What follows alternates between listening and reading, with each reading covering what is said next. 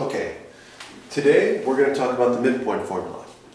So in this example here, and this is just a setup for how do we determine the midpoint between 2 points. Okay, so this is a line segment. Obviously it's not horizontal and it's not vertical, but think about what if it was horizontal, right? What if it was a horizontal line?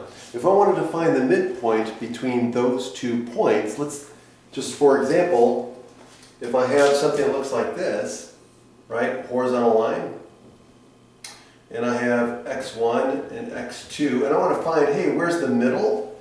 Well, the way you do it is, well, you take the endpoints and you add them up and you divide by 2. So if it was horizontal, if I want to find the middle, let's say, for example, if this is 1 and this is 3, and I wanted to find, okay, where's the middle? Well, the middle is halfway between 1 and 3. Well, what's halfway between 1 and 3? Well, you find the distance between the two and you cut it in half, right? So the distance between these two is 4, right? And so you cut that in half and that gives you 2. So that tells you how far you have to go in to find the middle, right? So you have to go in 2 units to find the middle, right? And so you'd have to add that half distance, or half width, if you will, to x1 to find the midpoint, okay? But another way of doing it, instead of just subtracting these two and dividing by 2 and trying to find the halfway point, right, and then adding or subtracting from this one, we can add these two values and then divide it by 2, and that will give us the value of the midpoint. So if I, in this example here, if I add the 2, right, so let's do it this way. If I subtract these 2, I get 2, and then if I add 2, right, subtract these 2, right, I get 2, and then half of 2 is 1, and so if I add 1 to 1, I get 2, which means the midpoint is at 2, right? So that's one way, right?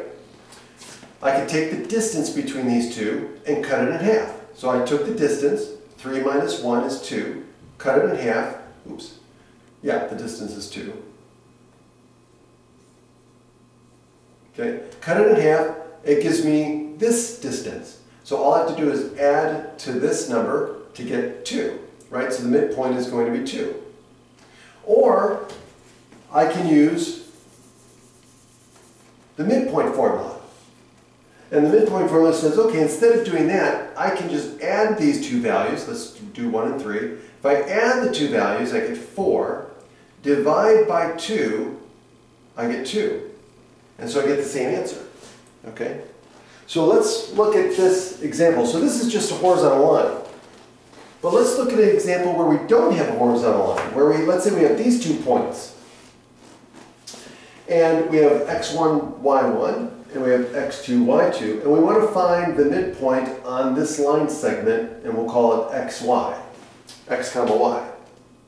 Well, if we just look at the x's for a moment, okay, how would we find the midpoint? Well, how would we find x? Well, if we think about it this way, this x value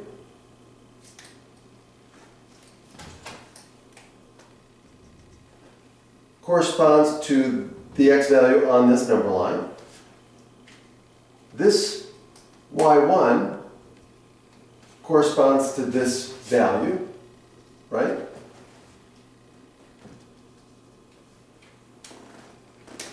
And this corresponds to that one. And so now, if I look at the corresponding x values, isn't that the same thing as what we just did? So if I wanted to find this x value, and this turns out to be the midpoint of this x value and that x value. So if I wanted to find x, I'm going to apply the midpoint formula. So what I'm going to do is I'm going to I'm going to add these two. So I'm going to do x1 plus x2 divided by 2. And that will give me the midpoint in the x direction. Okay? Now, I can do the exact same thing for the y's. So I can plot the y's, right, to here, and I can plot this one to here. So this will be y2, this will be y1, and then of course my y will be right there. And so what I can do is I can apply the same idea along the y-axis, and so to find the midpoint between y1 and y2, I'm going to use the midpoint formula for the y's. And so now what I get is y1 plus y2 divided by 2. And that will give me my x and y values respectively. And so the midpoint formula for any 2 points, finding the midpoint between any 2 points, turns out to be just this.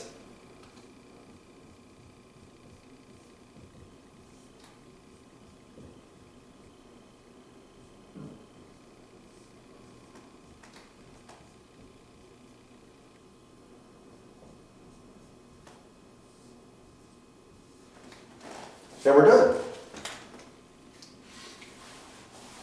And that's the midpoint formula.